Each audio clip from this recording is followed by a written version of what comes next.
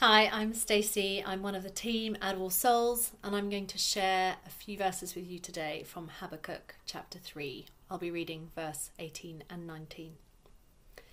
Yet I will rejoice in the Lord. I will be joyful in God my Saviour. The sovereign Lord is my strength. He makes my feet like the feet of a deer.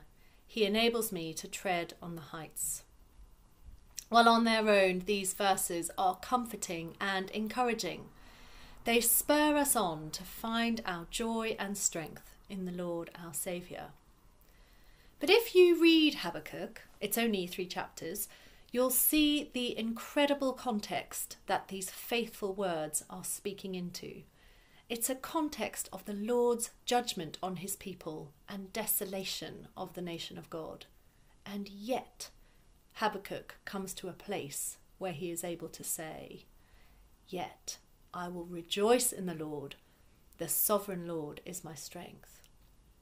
Well, whatever we are facing today, we can bring it to our loving Lord and trust him to bring us to rejoice and find our strength in him.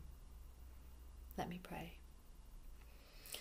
Heavenly Father, thank you that your will is perfect and just. Please bring us to a place of rejoicing in you, no matter what is going on around us. Amen. Amen, and see you soon.